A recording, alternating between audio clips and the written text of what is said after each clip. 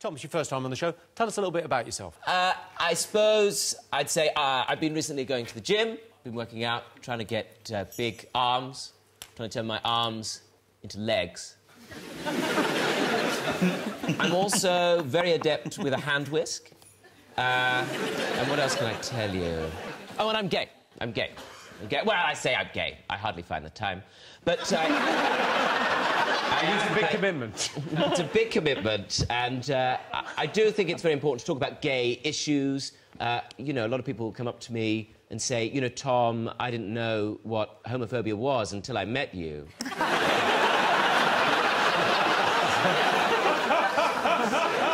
Who do you live with, Tom? Recently, I've been living with a couple. They're called Dad and Mum. And, I'm sorry, you're serious? Do you live with your parents? Yes, Jimmy, yes, yeah. Do you mind me asking your age? Yes. And it's on Wikipedia. But yes, I do live with them. I don't mind it. It can be stressful, though, sometimes. They like to do things they know annoy me, like they like to buy a newspaper that they know I don't like. And they know I don't like it, but yet they'll still leave it out around the house, like they'll leave it out on the buffet. Well, they don't call it a buffet anymore since you know. It's not all bad. Tom, what are you up to? Well, I just Googled Tom's age. How old do you think? Well, I know, because I've got it in front of me, and I don't want to give anything away, but it must have been difficult being gay in the 60s.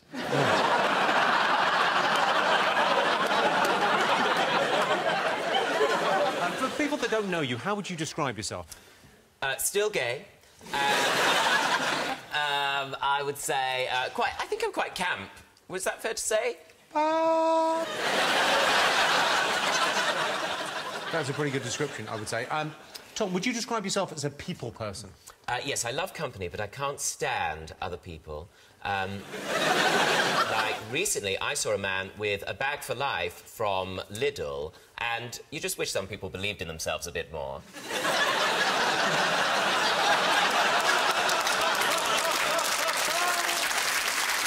Nothing wrong with Lidl. Nothing wrong with Lidl. No, nothing. Anyway. Have you ever been in a Lidl? Are you being serious? I haven't been in a Waitrose, mate. Have you not? Where'd you get your vegetables from? They're in the kitchen. Tell me about your love life. How's it all going? That's a very personal question, actually, Jimmy. But recently I've been dumped. But it's fine, it's fine. It was a mutual decision for him to dump me. And, no, we both sort of realised it wasn't working. Unfortunately, we realised at different times. He realised some weeks before I realised when he told me. But it's fine, it's fine. You know, good things have been happening. I've got one of these things now, which tells me how my heart's doing. Yes, still broken. So, no,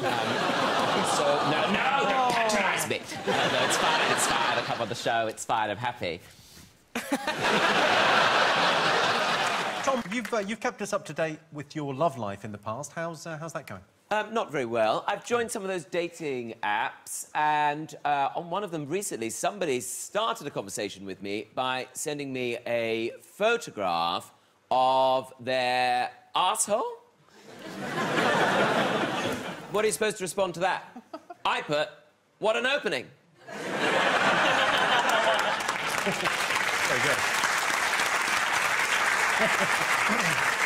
I'm meeting him for dinner next week. I don't know how I'm going to recognise him. Tom, have you got a mascot? Well, actually, yes, I do, Jimmy. I decided to bring along as my mascot. It's a gay rugby team. Ladies and gentlemen, please welcome the Wessex Wyverns.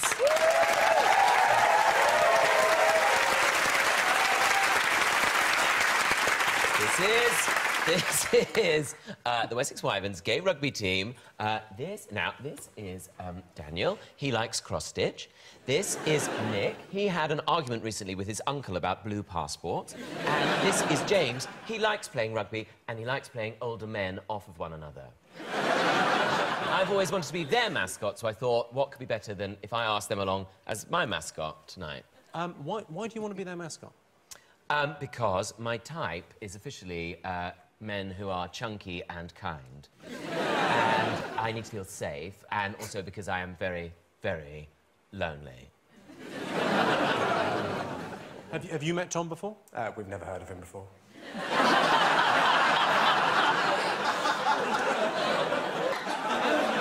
How lonely.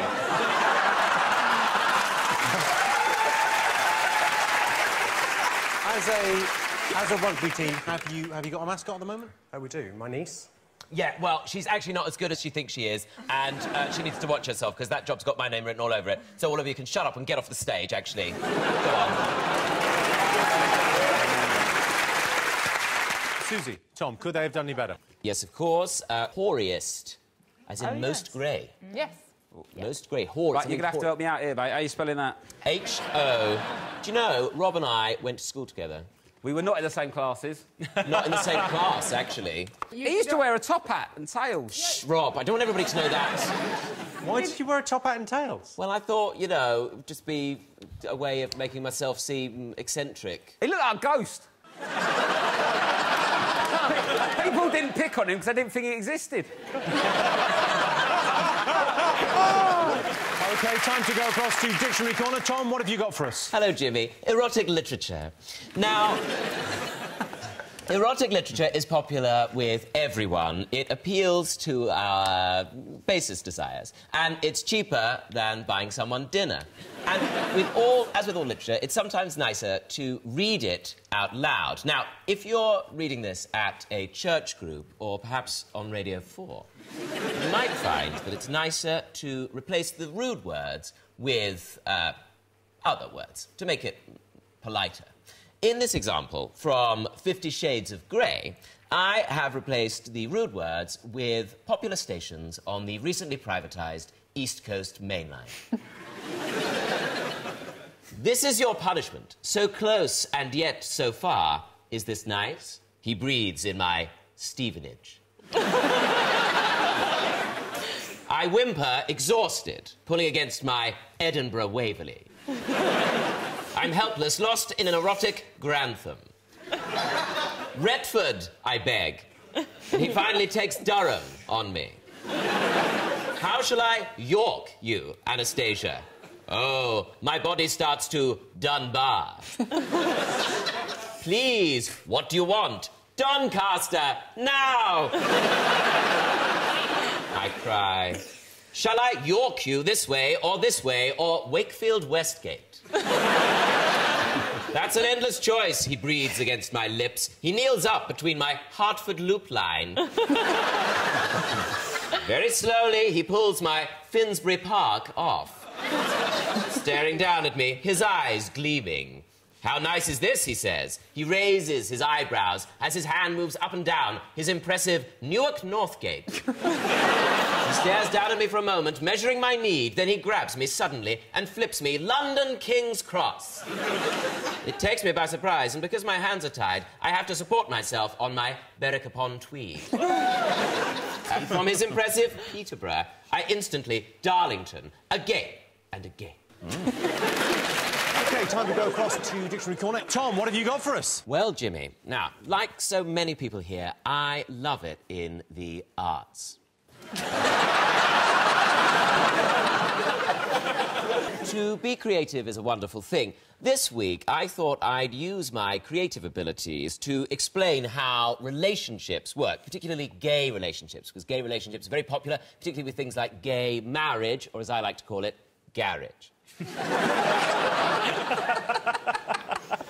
So now what I thought I'd do is I thought I'd act out some scenes from typical gay relationships.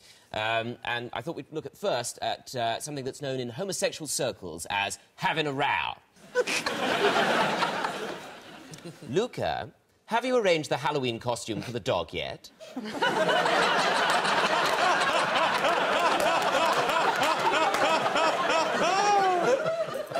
Yes, Mike, he's going as Princess Leia again. You know it's the perfect look for French pugs.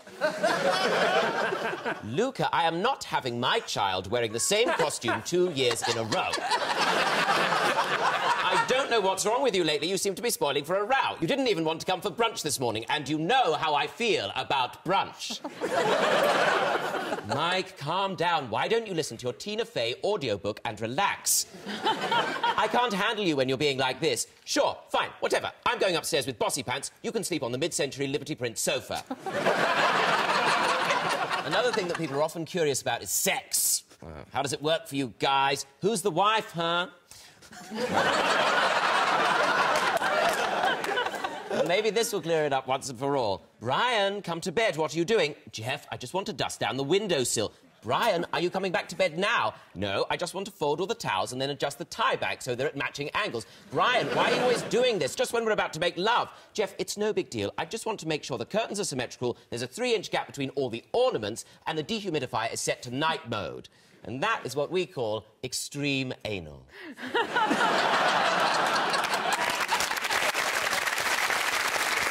hello, everyone. I have a couple of questions off the back of that. Yes, Jimmy, I thought you might. I have the Tina Fey audiobook and I have a dehumidifier. Where do I sign up? When we get back to the hotel. It's finally happening. We are recruiting at the moment. Without wishing to be extreme anal about the extreme anal, I wondered why the angle of the curtain tie-backs indicated that curtains would be open when they were going to bed.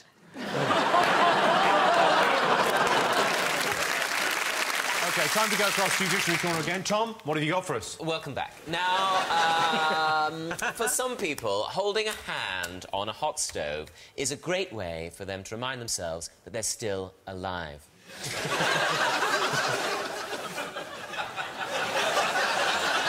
Are you reaching out to John? Jimmy, how dare you interrupt me?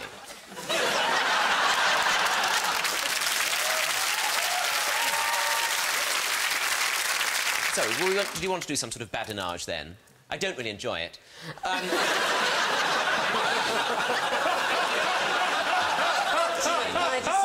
Coming on the show is absolutely screwing up. My brain just screamed, badinage. Is that an anagram of beading? I'll never be normal again. I shouldn't have come. Hold on, Susie. Is badinage an anagram of beading? Hang on, this is my bit. For me, I love to go to fancy dress parties. Now, for some people, fancy dress spells fancy stress because they do not know who to go as. Now, in that instance, all I would say is, thank God for Jane Asher. And that's not actually the first time I've said that this week. Jane Asher's fancy dress is a Bible for people who love to party, but who have too much time on their hands. Jane's first suggestion is maybe you'd like to go to a fancy dress party dressed as a soda stream. As Jane puts it, transform some strips of polystyrene packaging material into a magical bubbling fountain. Oh, so magical. Get into a passionate embrace with this one and you'll find the popping of bubbles both exciting and stress-relieving.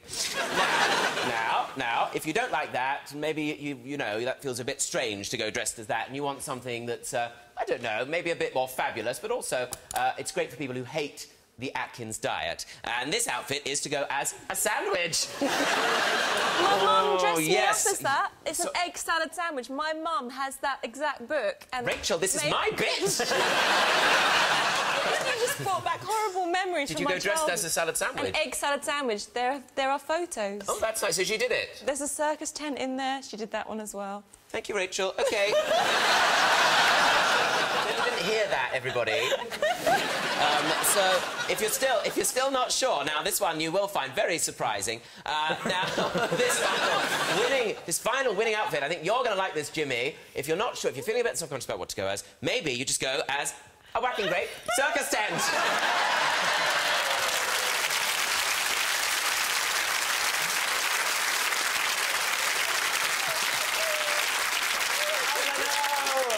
Finally, both a winning outfit and a solution to the housing crisis. As Jane describes it, it's perfect. It's perfect for a pregnant lady. The sight of someone pregnant is disgusting and must be hidden. remember, all you need to make these things, are just 3.5 metres of white sheeting, 7 metres of trimming, 2 garden sticks, 4 paper plates, a sewing machine, a welder, a chainsaw, a 5-year textiles degree, a fully equipped workshop, and a small factory in Bangladesh. OK, time to go across the dictionary corner now. Tom, what have you got for us? Well, thank you, Jimmy. Now, on this occasion, I thought I'd come up with a definition for you, actually, of a modern phenomenon. And the definition is competitive mourning. It refers to the modern trend of vying to be the most saddest at the death of a public figure or celebrity. Now, a few years ago, the world was made aware of the passing of one of its greatest ever leaders. His name was Nelson Mandela, and he was loved by people throughout the world. And on the day that he died, I happened to go online, and I saw a post from a girl I went to school with. Her name was Denise Queeve. And when I went on Facebook, I saw her post, and it said this: "Guys, Nelson Mandela has died." As though it was her news. As though she'd been phoned that morning by the Mandela family and told, "Denise, he's gone. We need you to tell the people." And duly, she went online, and underneath that, she wrote, "RIP." Just RIP. I think she was trying to write R.I.P., but she just put RIP, all lowercase. I mean, she liked the man, but not enough to hold down the shift key. And then underneath that, she wrote, "He was a great man." I mean, it's the most obvious thing in the world. It's like putting "The Queen suits pastels." Everybody knew that Nelson Mandela was a great man. The fact that she felt the need to put it there online suggested to me maybe she had some doubts. And then, underneath that, she put an emoticon. And the emoticon was this. "Guys, Nelson Mandela has died. RIP. He was a great man." And when you take a step back and you think of the sanctimonious, self-important self-aggrandizement that it takes to go online and put something like that about the great man Nelson Mandela, I mean, it's narcissism. Of course, I clicked like because I didn't want to seem like a racist. OK, time to go across now to Dictionary Corner. Tom, what have you got for us? Oh, thank God for that. Now, I'd like to talk about something that's been ruining a lot of weekends and spare time. That's right, children. A lot of my friends insist on having them, and they won't stop going on and on and on about them. Some of them even make me hold their newborns. "Oh, Tom, support the head," they say. "Support the head. Don't give it to me if the head's not screwed on yet." And, of course, when children are given to me, they instantly cry because they see the poison in my soul. Now, these horrible little monsters, I mean children, sometimes will insist on giving me their pictures and drawings that they've done.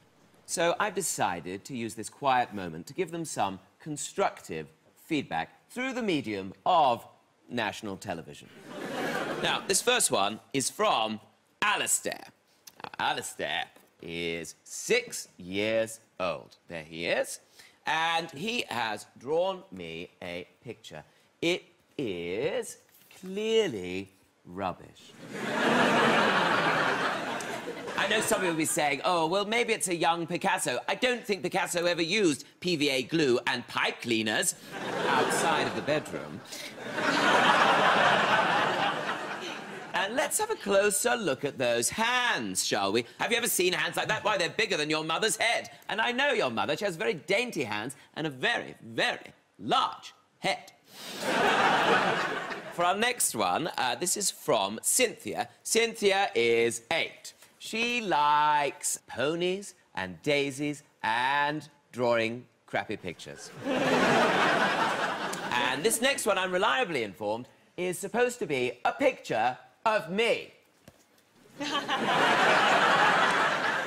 What is it, some sort of taunt by making it out of pasta? You know I can't have carbs before marbs.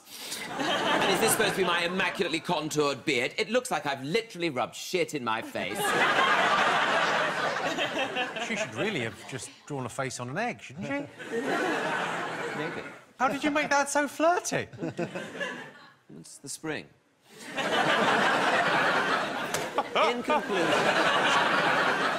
In conclusion, children, work harder. Don't be so lazy.